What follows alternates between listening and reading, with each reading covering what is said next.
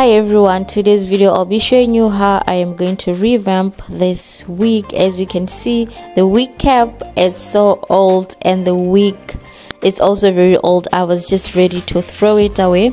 I bought the closure from AliExpress and also the wig cap so that I can redo it again. Firstly, I'm just gonna start by removing this old wig cap.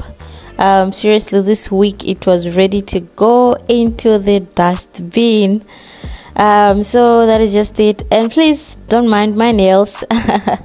So yeah, I'm just gonna start also by just pinning down the closure so that I can sew it. This is my first time sewing a wig from start, so I'm still on baby steps. Please, no negative comments. I am still learning, so I am just sewing my closure.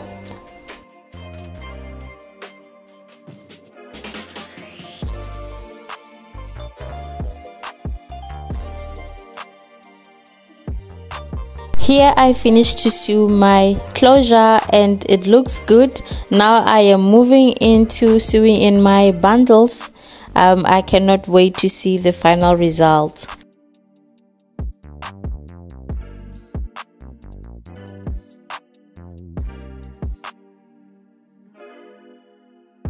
After I finish doing my wig, then I'm just gonna wash it before I wear it. So yeah, here now it is dry. This is how it looks like after washing it. So I am just gonna try to customize it right now. So I'm gonna use the heat protector straightening serum before I can blow dry it, so that it can protect my hair, my wig, from burning of the hair dryer or the hot comb iron.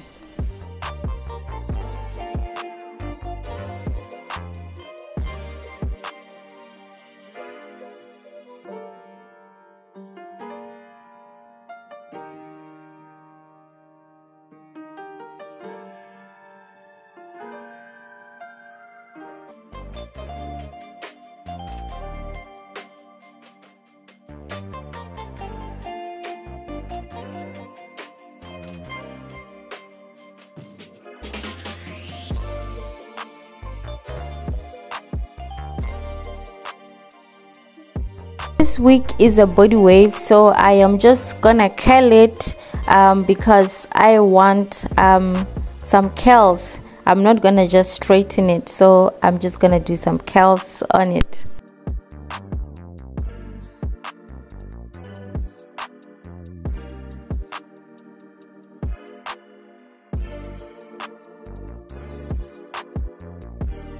Just look at these curls. I cannot believe it that this is the same wig that was ready to go inside the dustbin. The curls are so beautiful, and here are the final results, guys. And for someone who is just a beginner, it was my first time to just do a wig from the beginning. So I would say it's not so bad, and this wig I am just gonna mostly wear it when I don't really feel like I'm wearing a lace wig. Because I don't have to use any glue. I just put it on and then I just style it.